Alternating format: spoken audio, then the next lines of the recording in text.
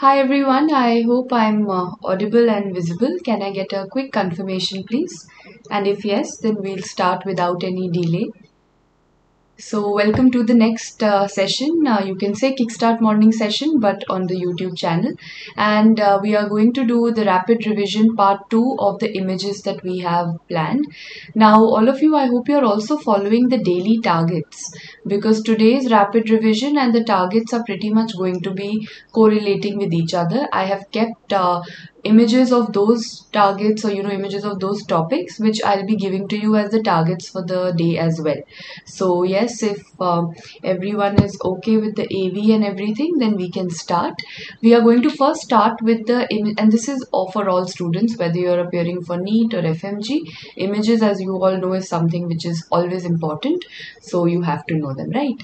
Okay, so all good with the AV, I suppose, and we can start right away. Which organ are we starting with? If I ask you, we'll just go in a similar manner as yesterday. I'll give you quick 2-3 seconds to identify the photo and then we'll start with the discussion. Picture quality, Dr. Swati, you'll have to arrange at your end. You'll have to alter the settings of the video quality at your end, please. Okay, so perfect. This is the thyroid. Why did we identify this as the thyroid gland? And this is a completely normal thyroid gland because there are two aspects that you look at when you're looking at a thyroid gland. Number one, this is round. What are these? These are round follicles. These are round follicles. So number one, you always get to see round follicles and they are lined with something. So they'll be lined with this cuboidal epithelium.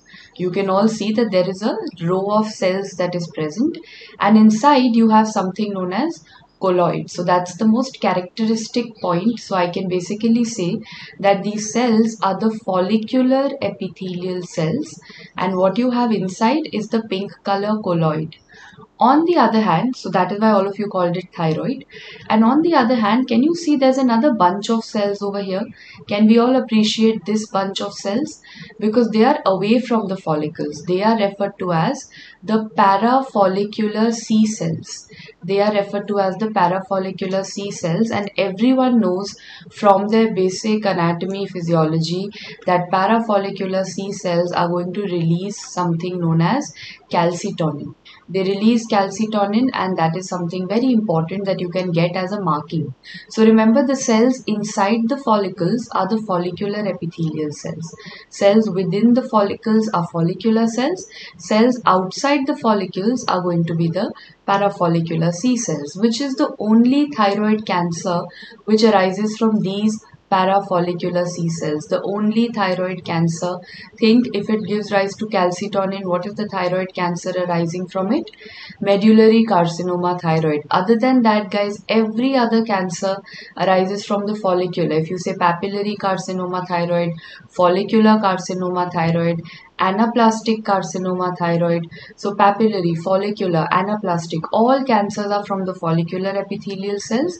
Only medullary is from the parafollicular epithelial cells.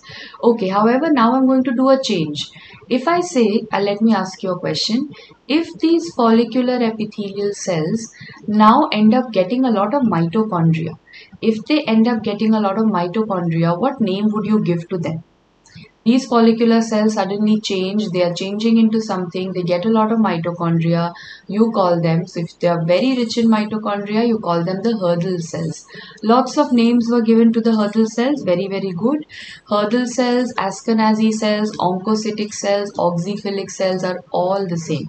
Dr. Shanu, yes, this is important for the FMG as I had mentioned in the beginning, important for every exam that we are talking about in today's scenario. Okay, so coming back, Hurdle cells named after a scientist, Ashkenazi cells, again, these were the two scientists who discovered it. When I say oxyphilic, oxyphilic basically means that they are extremely pink. So yes, you can identify that these cells are extremely, extremely pink in appearance. That is why we call them oxyphilic. And why do we call them oncocytic? Because anything that is rich in mitochondria is going to be oncocytic. So anything in mitochondria, oncocytes. So can you see all these very, very pink cells? Yes. Now, what are the questions that you get with regard to Hurdle cells? Guys, where do you see Hurdle cells? Is Hurdle cells a specific finding for something? No, please remember Hurdle cell is a non-specific finding. What are the two questions that you get to see it in? Number one, they will always ask you a question about a thyroiditis. H for H. Hurdle cells are seen in Hashimoto's thyroiditis. Hurdle cells are noted in Hashimoto's thyroiditis. Hurdle cells can also be noted in tumors. Example, follicular adenoma. Example, follicular adenoma also shows you Hurdle cells. So repeating, Hurdle cells for Hashimoto's, Hurdle cells for follicular adenoma, but basically I want to tell you that this is not a specific finding. Okay, moving on to the next. Guys, I'm showing you a picture. I'll tell you, this is an FNAC photo that we have. This is an FNAC done from the thyroid. My question to you is this adequate for interpretation or not? What do you want to comment on the adequacy of this smear? Is it adequate or not? Yes or no? So I've got you the FNAC and all of you call it yes ma'am, it is definitely adequate. Perfect. So what is the adequacy criteria? The adequacy criteria is 6 and 10. What do I mean by 6 and 10? I should see at least 6 groups. I should see at least 6 groups of the cells. Can you see 6 groups minimum? You'll say ma'am, one group of cells, second, third, fourth, fifth, sixth.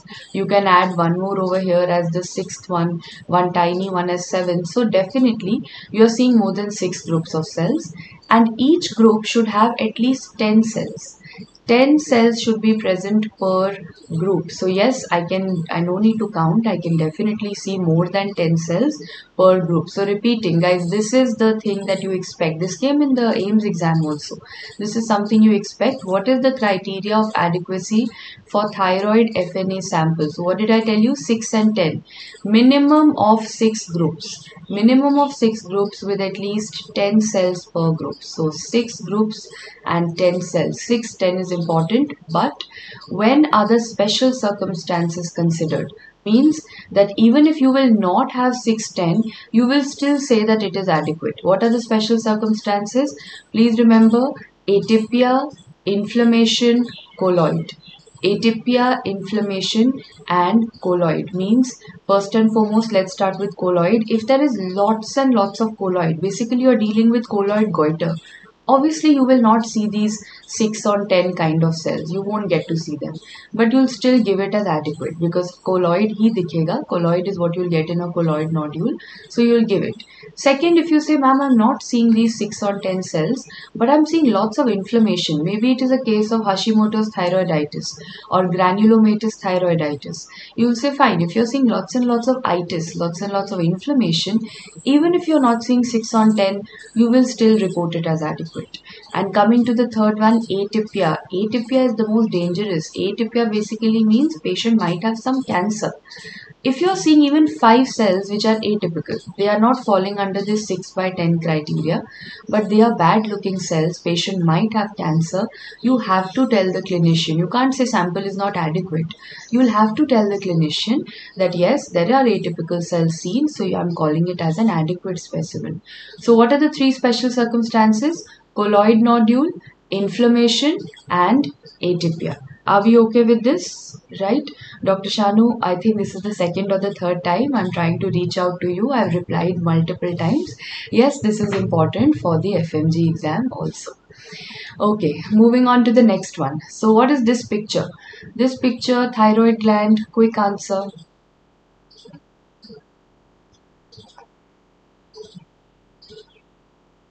Okay, Dr. Chakravarti, for breast FNAC, there is no adequacy criteria. There is no number or numerical criteria for breast FNAC. Okay, so yes, I've started getting answers. Many of you think this is a case of Hashimoto's thyroiditis. Why do I call it Hashimoto's thyroiditis? For that, I also have to know that there are other names of Hashimoto's thyroiditis. Simple name of it is lymphocytic thyroiditis. Means the cell that I'm going to see is going to be lots and lots of lymphocytes. Exactly what you're seeing over here. You will say that, ma'am, firstly, I can see the round thyroid follicles. Can everyone appreciate the thyroid follicles? Yes. So one part of it becomes thyroid gland, and the other part, if you look, you'll say, ma'am, very blue color aggregates, extremely blue color aggregates are noted, because these blue color aggregates are lymphoid follicles. These are all the lymphocytes or the lymphoid aggregates. I'll show you one more picture. Have a look at this. You'll say, ma'am, the same thing is happening here. First and foremost, I can see this pink color around thyroid gland. This part of it is thyroid. And after that, I can see these extremely blue color lymphoid aggregates. All of this becomes the lymphoid aggregate. So definitely I'm dealing with a case of Hashimoto's thyroiditis. Let's have a look at one more picture. Have a look at this. Same concept. You will say one end of it is showing you thyroid gland and one end of it is showing you the lymphoid follicle. So when you start seeing thyroid and lymphoid, you are dealing with Hashimoto's. And did I tell you some cells with H, that right now we said some pink color cells which you can also see in a case of Hashimoto's? Did we discuss these very pink and big cells? I hope everyone remembers, which are very rich in mitochondria. So definitely Hashimoto's thyroiditis shows you the very famous Hurdle cells. The Hurdle or the Ashkenazi cells, they are present in a case of Hashimoto's thyroiditis. If you have studied so much of Hashimoto's, why not look at the gross photo also? How do we identify the gross picture of Hashimoto's thyroiditis? It is very rarely will it be a nodule. It's not a solitary nodule. That's not how Hashimoto's presents. Hashimoto's presents as something like a diffuse enlargement. The entire thyroid gland will be enlarged. So there's a diffuse enlargement and homogeneous. What do I mean by homogeneous? Look at the color everywhere. The color is the same. The color is the same. It's not red or hemorrhagic or necrotic. No, same color, and entire gland is enlarged. So this is going to be a case of Hashimoto's thyroiditis. How will you prove it? You will take a sample, you will see the thyroid and the lymphoid combo, and you will be able to prove it. Okay, Dr. Sneha says, ma'am, thyroid lymphoma will be different. Different from what? See, you do need to understand when you are seeing lymphocytes, I am obviously talking about normal lymphocytes. I am not talking about the lymphoma cells. I am just seeing normal lymphocytes that are there. Whereas when you talk about a lymphoma, obviously you are talking about a cancer. The lymphoma cells will be bad looking. They will be malignant cells. So there is no comparison between a normal looking, tiny looking innocent lymphocyte and a very malignant kind of a lymphoma cell. So they'll look definitely different. Okay, coming back. What kind of thyroiditis is this? Which thyroiditis are we talking about? Which thyroiditis does this come down to? I can see something very big over here, one giant cell here, one giant cell here. No, okay, one answer I've got is Riedel's thyroiditis. Think again, I'm showing you giant cells. Why don't you want to call it giant cell thyroiditis? Simple.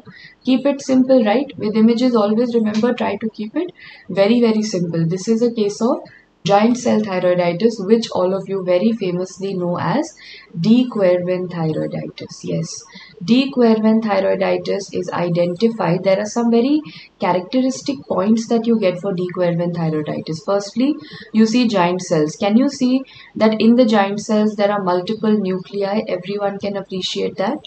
And apart from the nuclei, you'll say, ma'am, it looks as if it's eating something. There is some pinkish material that it has tried to eat.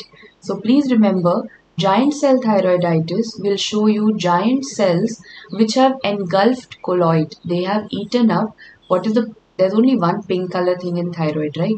And that pink color thing is colloid. So they are giant cells which have basically eaten up the colloid. So that is how the picture will come. How will the clinical aspect of giant cell or de Quervain thyroiditis come? So there are very de Quervain thyroiditis or giant cell thyroiditis will come to you with two important clinical features. This is a very common cause of painful thyroid enlargement. The patient will definitely tell you that there is a thyroid enlargement and there is pain. So first history that you'll get will be of pain, and very commonly it can be post-viral infection.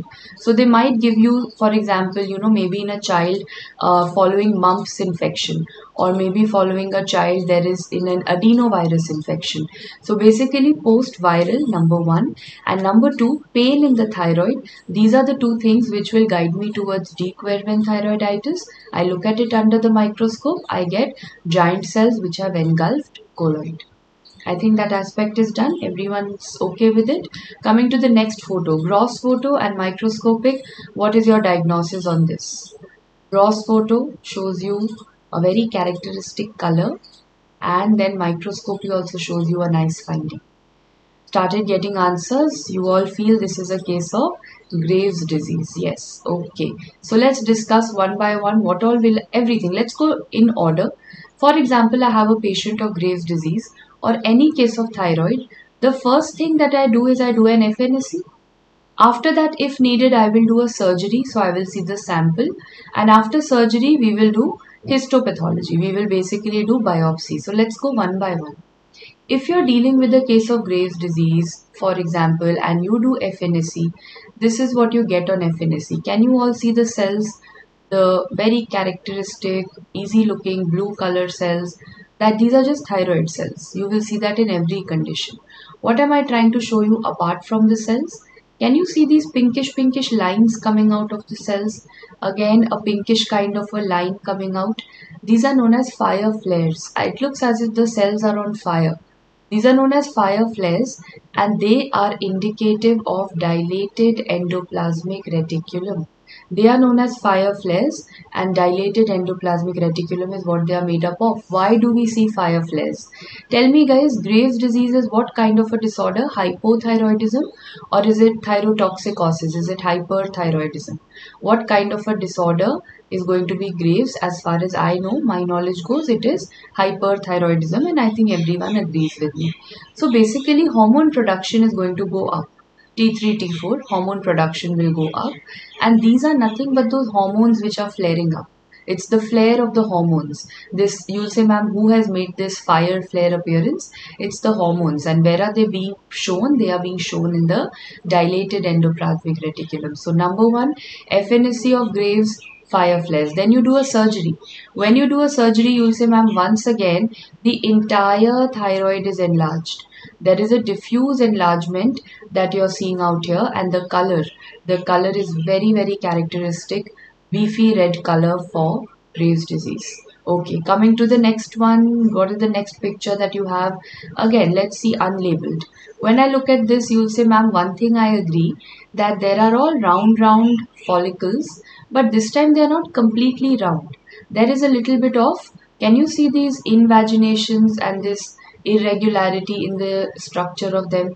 They are no longer completely round like this, right? So what are these structures? You'll say, ma'am, as if, tiny projections. Tiny projections are coming out. We call them pseudopapilla. Why do I call them pseudopapilla? What is the reason for calling it pseudopapilla? That is, there is no, see, obviously if there's a pseudopapilla, there will be a true papilla also. So this is a question again which you could expect in one of, if I say this is a pseudopapilla and this is a true papilla, what is the difference? Pseudopapilla is, pseudo means it's going to fall down very quickly, means it has nothing to support it. Whereas when I talk about a true papilla, it has something to support it. It will have a core present. It will have a core of blood vessels inside it. That is why it will be able to stand longer. How do we differentiate? Very good. When you don't see any core inside it, that is a pseudopapilla, and that is what you see in a case of Graves' disease. Whereas when you see a true papilla and there's a proper core, what core am I talking about? All of you have told me, fibrovascular core. When you're considering a fibrovascular core, you are dealing with a case of papillary carcinoma thyroid, which I'll show you in a while. So remember, true papilla for PCT and pseudopapilla for Graves' disease. I can see those tiny pseudopapillary projections happening. And one more thing, let us see the higher part. Can you see it looks as if someone is trying to eat the colloid? someone is trying to scoop out, like you scoop out ice cream. There's basically someone is trying to scoop out colloid, and that is another feature known as scalloping of colloid. That is also something you see in Graves' disease. Repeating, number 1, on FNSE you see fire flares which are dilated endoplasmic reticulum. On gross examination you see beefy red involvement. On microscopy you see pseudopapilla, and number 2, you also see the scalloping of colloid. These are all the features of Graves that you have to know, which makes me make you attempt the next one. Now tell me, if I say this is a big papilla out here, is this a true one or is it empty? Can you see a core inside? I can see something inside. I can definitely see something inside. So let's highlight. This over here becomes the papilla. This over here becomes the papilla. And I can see something going through and through inside. So what do you want to call it? Very good. If this is a true papilla, you want to call it with a core papillary carcinoma thyroid. What all other features do I need? This is just the first feature. What other features do I need for papillary carcinoma thyroid? I think I don't even need to take a test. Everyone knows the very famous orphan Annie appearance means nucleus will be white. The nucleus is going to be totally white. See, it's looking completely white. Clear nucleus is known as orphan Annie eye nucleus. Where do you see orphan Annie eye nucleus? Do you see it on an FNAC or do you see it on a biopsy? In which condition and in which technique do we see orphan Annie eye nucleus? We see it on a biopsy. We don't see it on an FNAC. Why is that so? You will say, ma'am, same patient, same thyroid, same papillary carcinoma. When you do a needle, when you do FNAC, you don't see orphan Annie. When you do a biopsy, you see orphan Annie. Why? Because orphan Annie happens to be a formalin artifact. Formalin leads to the formation of orphan Annie. It's said to be a formalin artifact. Out of FNAC and biopsy, I use formalin only in biopsies. That is why formalin will make this and biopsy will show you orphan Annie. FNAC does not use formalin, so FNAC will not show you the orphan Annie appearance. What else do you see? Number 1, we've done true papilla. Number 2, we've done orphan Annie appearance. Number 3, look at the nucleus over here. Can you all appreciate that inside the nucleus you have a dot? Let's repeat. There's a cell, okay? In that cell there's a nucleus and there's a dot that is present inside it. There's a dot in the nucleus, intranuclear cytoplasmic inclusion. Why do I call it cytoplasmic inclusion? Because you'll want to ask me that, ma'am, what is this dot made up of? Where did this dot in the nucleus come from? I'll say it has actually come from the cytoplasm. So the cytoplasm, if I take the pink color cytoplasm, that pink color cytoplasm has gone inside the nucleus. So we call it intranuclear cytoplasmic inclusions. Okay, anything else which I can already read? Everyone's told me correctly. The coffee bean appearance. You will see that the nuclei show a line. The nuclei are going to show a groove. And that is known as a coffee bean appearance. What's the last thing? Something with calcification, which everyone knows. With calcification, we have something called Samoma body. So yes, and I think by now, at this stage of the exam, I don't need to ask you this simple question that Samoma bodies come under dystrophic calcification. So recap, papillary carcinoma shows you true papilla. Number 2 shows you orphan Annie eye appearance. Number 3 shows you inclusions in the nucleus, inky that will be present. Number 4 shows you the coffee bean appearance. Number 5 shows you the presence of Samoma bodies. Okay, Dr. DNA, I think you joined us late because that's the first thing that we identified. That is how to identify Hurdle cells. Hurdle cells, which are also known as the oxyphilic cells, will always be very, very pink. They'll be dense pink in color. So if you compare a normal thyroid, see, normal thyroid cells are so dot dot dot, small cells, whereas look at a Hurdle cell.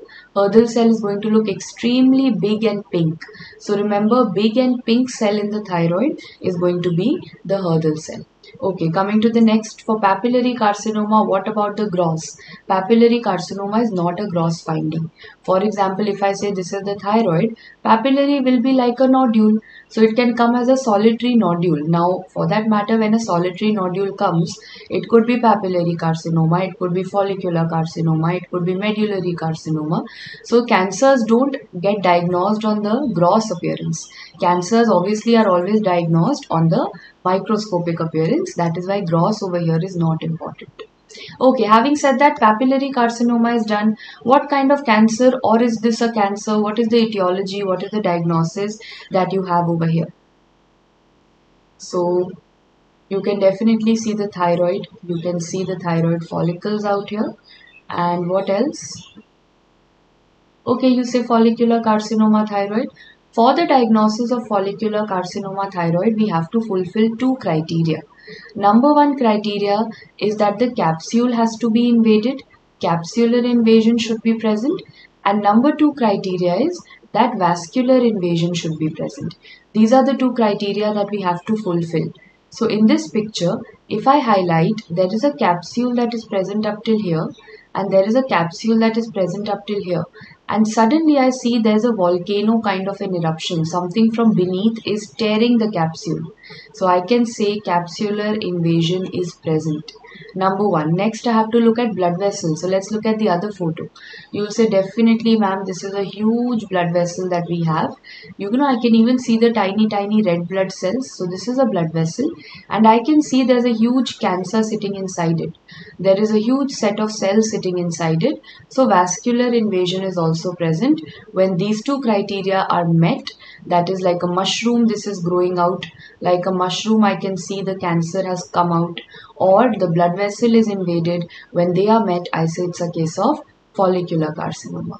Coming to the next one, what thyroid etiology do you think this is? If they give you the history of thyroid and they say this is a polarizing microscope, this is the polarizing microscopic view of the thyroid gland. So what is your answer in this case? Perfect. Why did I mention polarizing microscopy? Because with polarizing microscopy in pathology, I know very famous question, that is Congo red for amyloid. Congo red, when I put for amyloid, I see the Congo red as this. I see it as apple green. I think many of you, yes, are getting it right. We see it as the very famous apple green appearance, that greenish color that comes from amyloid. And which is the thyroid cancer that shows you amyloid? It is medullary carcinoma thyroid. So apple green birefringence anywhere in pathology will mean that Congo red stain was used, amyloid is stained, and you'll give your answer as per that. I hope that's okay, everyone's getting it right. Should we move on to the next set of images? The next set of images that I've got for you today are the ovarian tumors. So let's do a very rapid revision of all the important ovarian tumor photos that come to us. And the first thing that I would want to ask you is this. Which ovarian tumor do you think this is? I can definitely see cysts inside it, cavities. Which ovarian tumor? Diagnosis. Dr. Sahil, follicular cancer. Before I proceed, follicular cancer cannot be diagnosed on FNAC. Why? I'll just show you why. Why can it not be diagnosed on FNAC? Because on FNAC neither can you see the capsule nor can you see the blood vessel. So follicular carcinoma thyroid cannot be diagnosed on FNAC. That's again a very famous question of the previous years. Reason you've understood? Because neither will you see the capsule on FNAC nor will you see the vascular etiology. Okay, yes. Meanwhile, I had got the answers. You said, ma'am, many cysts are present. One cyst, second cyst, third, tiny, many others. So you'll say, ma'am, basically if I ask you uniloculated or multiloculated, we say that this is a case of multiloculated cyst.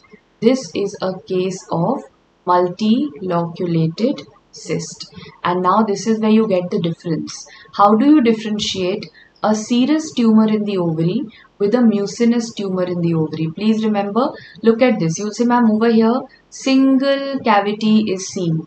I see a single cavity that is going to be there. So obviously you will first have to look at the number. So if you see number one, you see a single or a uniloculated cyst. You see a single or a uniloculated cyst versus, look at this, you will say, ma'am, one cyst, one, versus you see a M for M, multiloculated cyst. So that's your mnemonic. If you see single, then you're dealing with serous tumors. This means this could be a serous tumor in the ovary. And when you're dealing with multiloculated, you'll say, ma'am, this means this is a mucinous tumor of the ovary. What else will you differentiate it on the basis of?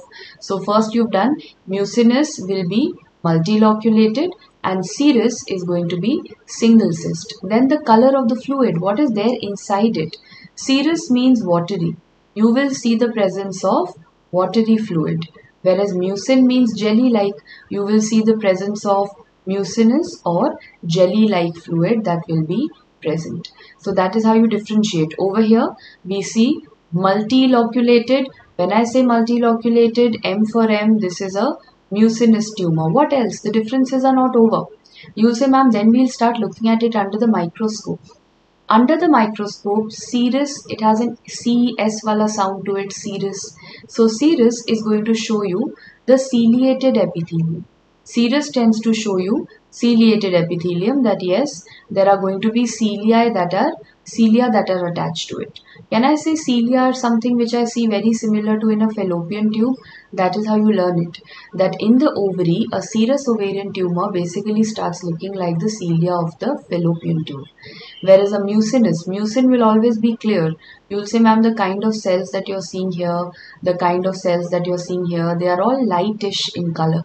They are very light pink or white in color because all of them contain a lot of mucin. So repeating, serous is going to be ciliated and mucin is going to be empty looking cells. That is the final difference. So we can always tabulate, and one more difference after that I'll ask you after that. When we have to differentiate serous versus mucinous, the first thing in the paper we look at the number of the cysts. The number of the cysts in serous is going to be single or uniloculated. In mucinous it is going to be multiloculated. Second, we look at the fluid. The fluid in the serous is going to be just like water, plain watery fluid will be there, whereas in mucinous it is going to be a gel kind of a fluid that will be there. Next, you look at the microscopic examination. Serous will show you cilia, whereas mucin will show you mucinous kind of cells. Last thing, where do you see samoma bodies? In which of these can you see the presence of samoma bodies? I think I don't need to take a test on that. Exam going students, I'm assuming you guys know this. The serous tumors show you samoma bodies. Mucinous tumors do not show you samoma bodies. So these are the four main things in the exam on which you will be differentiating serous versus mucinous, right? Okay, coming to the next one. If I show you this kind of an ovarian tumor where nests and islands are seen, where such nests and islands are seen, and further when I show you the nuclei, I say they show you a coffee bean appearance. So remember, there are nests and islands that are seen, which indicates what? It indicates urinary bladder epithelium. Basically, no, hang on. I think on the basis of very good. So on the basis of coffee bean, I've got two answers. I'll take up that query first. On the basis of the coffee bean appearance in the ovary, some of you have called it granulosa cell tumor and some of you have called it the Brenner tumor. But there's a difference that you have over here, right? That is, this will also show you coffee bean. But granulosa cell tumor will also show you something known as call-exner bodies. And in this photo, I was not showing you call-exner bodies. So first, let me, clarify that what are call-exner bodies. Pehle wahi dekh lete hain. Guys, these are call-exner bodies. Round bodies with pink material. Round bodies with pink material. Again, round bodies with pink material. These are the call-exner bodies, and apart from that, the nuclei will show a line inside them. Apart from that, the nucleus will show a line. So when you see call-exner and coffee bean, that is when you call it a granulosa cell tumor. For those who had a confusion, I hope it is sorted. For granulosa cell tumor, coffee bean and round bodies with pink material, call-exner bodies. Whereas the tumor that I had shown you right now, this had no call-exner body. This had islands of cells because that indicates similar to urinary bladder epithelium, basically similar to transitional epithelium. B for bladder, B for Brenner. The tumor showing you the urinary bladder epithelium is going to be the Brenner tumor. It's going to be the Brenner tumor, right? So this was a case of Brenner tumor out here. Coming to the next one, what does this picture tell you? Diagnosis. Diagnosis, guys. What does this photo tell you out here? The gross and the microscopy both need to be analyzed. Perfect. So we have dysgerminoma is the answer that has come. Okay. So firstly, you'll say that, ma'am, whether you're dealing with dysgerminoma that you have in the ovary or you are dealing with seminoma in the testis, either ways, they have a very characteristic fleshy cut potato appearance. It looks like a potato. Cut potato or a fleshy appearance is something that you see in dysgerminoma also and seminoma also. And what do you see microscopically? First and foremost, I'll just highlight any cell out here. What is the overall appearance of these cells? Do they look pink like usual, or are they looking more whitish?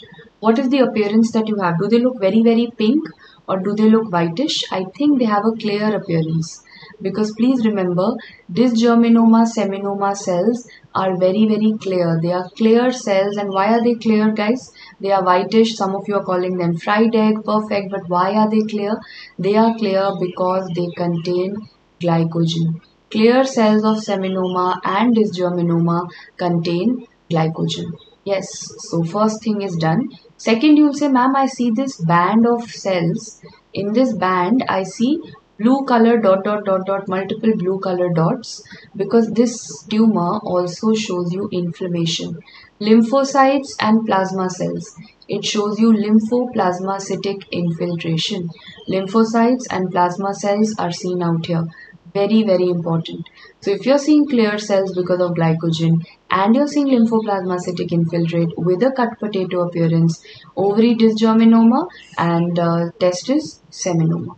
Coming to the next one, what is your answer out here? This is classical. I don't think we need too much of a discussion on this. 3-year-old female ovarian tumor. 3-year-old is also a very good hint that I've given to you. 3-year-old female ovarian tumor. With 3-year-old only, you've identified that it's a yolk sac tumor. And obviously the photo that has been shown to you is very, very characteristic. This is known as a Schiller-Duval body. And the other name of a Schiller-Duval body is that it looks like a glomerulus. It is a glomeruloid body. Everyone is right. So Schiller-Duval body or glomeruloid body, how do we identify? I will always find a blood vessel in the center. There will be a blood vessel in the center. So first thing that we label it is a blood vessel. After that, surrounding it, I will see a row of tumor cells. I will be seeing a row of tumor cells. After that, surrounding it, I'll be seeing a white color space.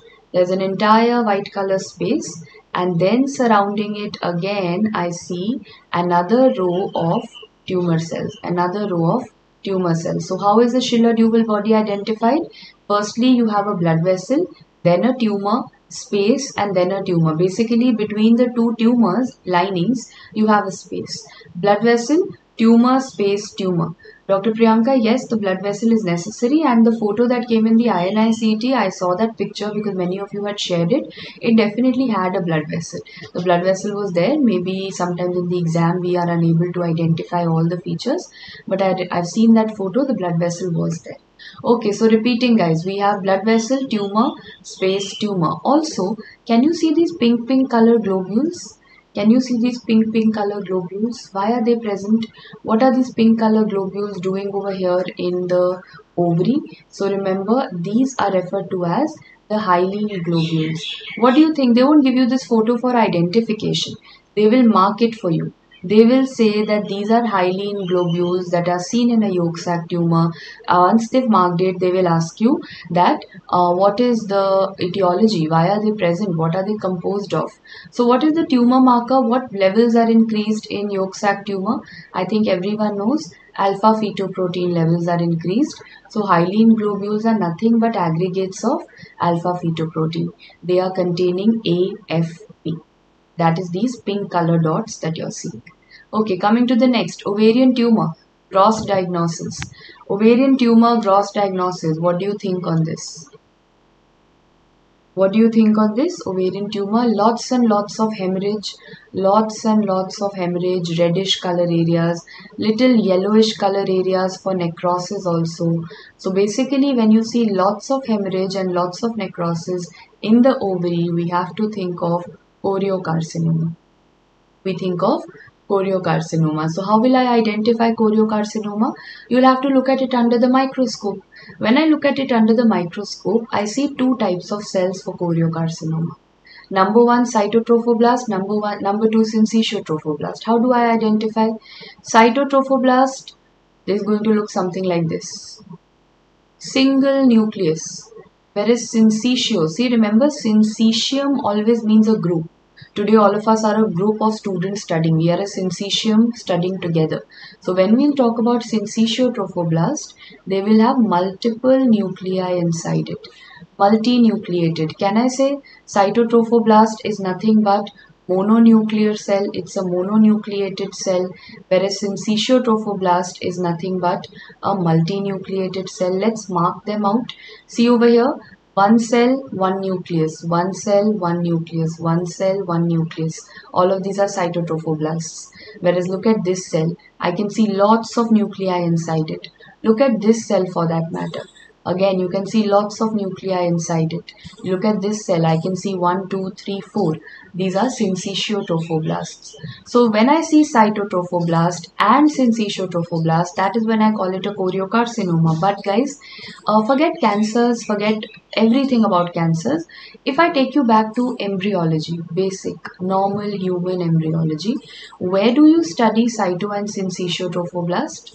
Where do you study cyto and syncytiotrophoblast? We study it in making of placenta. You will say, ma'am, the placenta has cytotrophoblast and syncytiotrophoblast. They make villi. They make big villi. So I will see that in the placenta, villi will be present and they will be lined with cytotrophoblast and they will be lined with syncytiotrophoblast. So you will say, basically, ma'am, choriocarcinoma is having these two cells. But are they combining to make a villi? Did I show you any big villus structure over here? No, because that is one of the most important findings that you have in choriocarcinoma. Remember, there will not be any villi. That's the golden rule. There will be no villi that you're going to see over here. So I hope that's okay with everyone. Everyone's identified. Tumor marker bata do. I think that's something I don't have to ask you. Everyone knows choriocarcinoma, tumor marker, immunohistochemistry I've done, brown color stain, immunohistochemistry, it is beta HCG. Everyone knows. So these are all the three findings. Lots of hemorrhage and necrosis, cytotrophoblast and syncytiotrophoblast. Beta HCG is the tumor marker. We are dealing with the case of choriocarcinoma. The next one I really don't feel like asking you. It's just a formality that I'm doing because for completion. But I think each one of you already knows that this is a case of a teratoma, because as soon as you start seeing hair and teeth and bone and again a tuft of hair over here, you obviously know that we are dealing with teratoma. So again, no doubts on you not knowing this. I am very sure about it. But yes, this part of the teratoma is the treasure hunt. This part of the teratoma is what you have to analyze. It's the treasure hunt, and this is known as the Rokitansky protuberance. This is known as the Rokitansky protuberance. Why do I call it the treasure hunt? Because you cut through. You have to open the treasure. You have to open that box to find out that does it actually have gold coins or is it empty. You have to find that out. So what does this treasure have? I have to cut and find out why.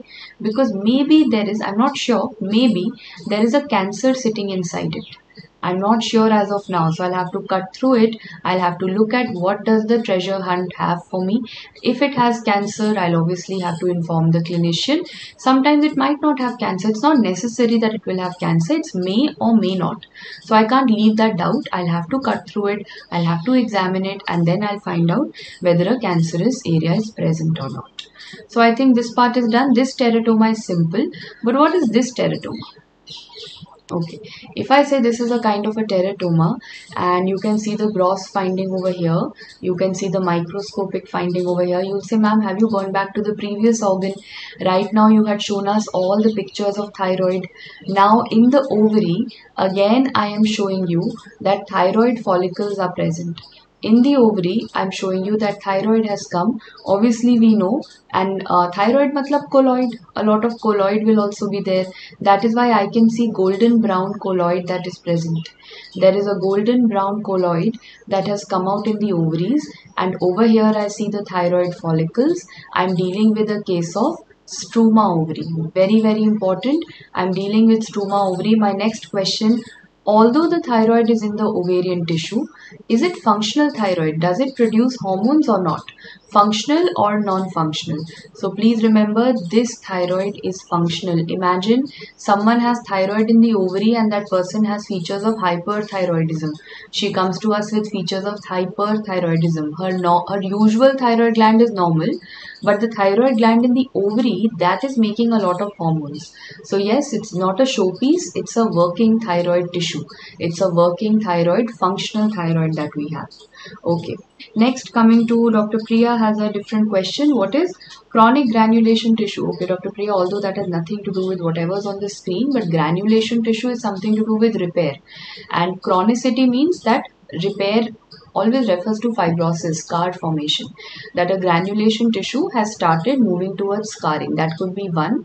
Or I think what you want to ask me is actually excessive granulation tissue. If I am trying to get your question right, excessive granulation tissue is probably what would be the right term. And excessive will mean that proud flesh, that's the other name. Excessive granulation tissue means too much of granulation tissue going on and on and on, and scar is not forming after that. Only and only granulation tissue is forming. So if you're meaning chronic granulation tissue, means it has changed into a scar. If you're meaning excessive granulation tissue, then means only and only granulation tissue is there and there is no scar. Okay, having said that, the next tumor that we come back to, I think I've already identified this with you guys, so we don't have to repeat it. Granulosa cell tumor, call exner bodies with coffee bean. This is sorted. Coming to the next one is also quite simple. What are these two? Bilateral big ovarian masses that are present, and we say the female also has a stomach cancer. Now the female also has a stomach cancer, and the stomach cancer has gone to the ovary. Obviously you're dealing with a case of Krukenberg tumor. You're dealing with Krukenberg tumor, and what do you see under the microscope for Krukenberg tumor? Very, very classical. Everyone identifies these. These are referred to as the signet ring cells. These are referred to as the signet ring cells. So how do I see signet ring cells? You will always see a cell like this. Under the cell you will see that the nucleus has come here. The nucleus has come to the edge. The nucleus has come to the edge, and it is full of what? It is full of mucin. It is full of mucin that you have. So these are the signet ring cells, and they are seen in Krukenberg tumor. That's also the last image that you have with regard to the thyroid and the ovarian tumors. Also, I'll be posting the targets of the day in exactly 10 minutes on the Telegram group, and the targets are definitely going to have thyroid and ovarian in it today. So that is why you've done all the images. That part of it is done. Now you just have to quickly revise the theory from your Kickstart morning sessions. So that is the target that I'll be posting. Okay. I have a couple of questions, so I'll take that up. Adequacy of a pap smear. Dr. Bhavna, for pap smear, we depend on which type of pap smear that we have. Although pap smear is something I'm discussing tomorrow, but we have two types of pap smears, conventional and LBC. For conventional, we should have 8,000 to 12,000 cells, and for liquid-based cytology, we should have 5,000 cells. That's the basic criteria. Okay, coming to, and tomorrow anyway we are doing all photos of pap smear, Dr. Bhavna, so all of that will be sorted. Dr. Ritu and Dr. others, the micro crash course has already started, and this has started in the evening at 8 o'clock, and I put up a recorded video on the YouTube channel. So this has already begun, and today also at 8 o'clock I'll be putting it up. I'll try my level best to finish off because there are multiple classes and recordings happening in the evening. That is why I could not take this live, but I'm putting it up as recording, and I'm giving you the PDF also, so it's pretty much the same thing. Also, for students appearing for NEET, you can definitely view them. I'll try my level best. If other classes permit, I'll try my level best to finish this before NEET. Fingers crossed, right? Okay, so most common ectopic tissue in, not Merkel's, I think you want to ask me about Meckel's diverticulum, pancreatic tissue. Okay, and Dr. Ipsita, yes, that will happen on Telegram within a day or two. I'll definitely let you guys know. Virology Kickstart morning sessions. Again, guys, there are certain Kickstart morning sessions which were conducted under the Plus platform. So, virology is only under the Plus platform. General virology is available under the Kickstart morning that I've anyway conducted. General virology is available under special classes, those you can see, but the Plus classes have the full virology. So, yes, that is something where we have a constraint. So, full virology would be available under Plus. Okay, Rokitansky is mature. No, Dr. Medic, Rokitansky can be seen in any teratoma.